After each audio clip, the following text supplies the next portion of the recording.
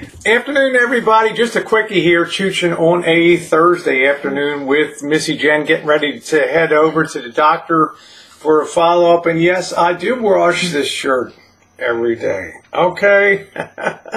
I just put this on this morning. Yeah, so. My doctor's the kind that likes to follow up very closely, especially when I had a 5.5-hour surgery.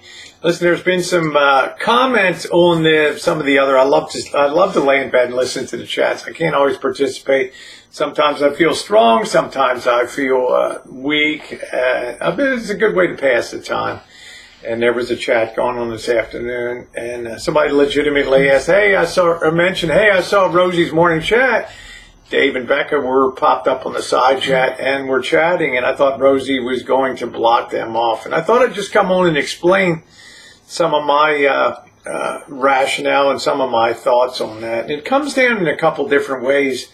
The first thing that I want to explain is I'm still a little smarting. I mean, I love my friends and stuff, and we'll always be friends, but I'm still a little smarting from Saturday night.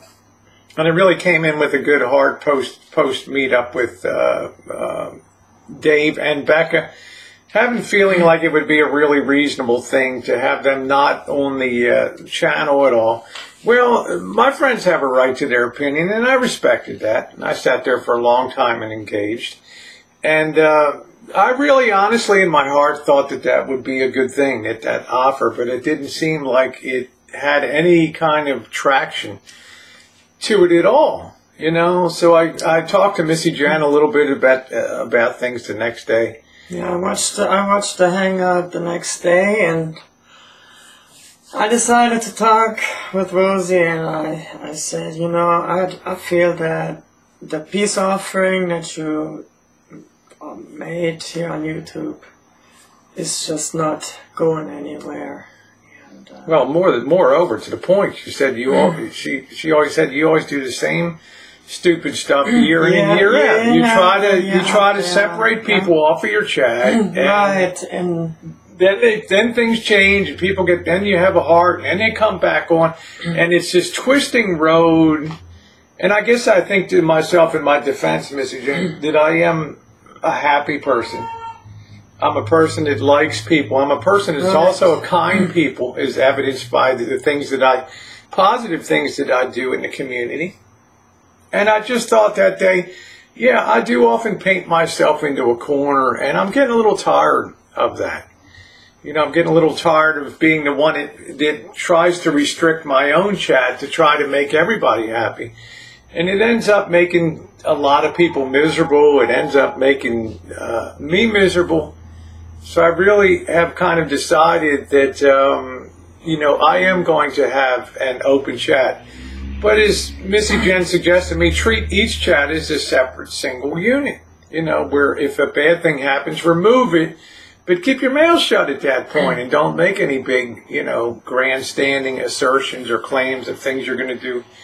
And I thought that kind of made a lot of sense to me. The second thing is I'm not a judge. And I'm not a jury. The viewers are. You guys can decide what you want to do and what you don't want to do.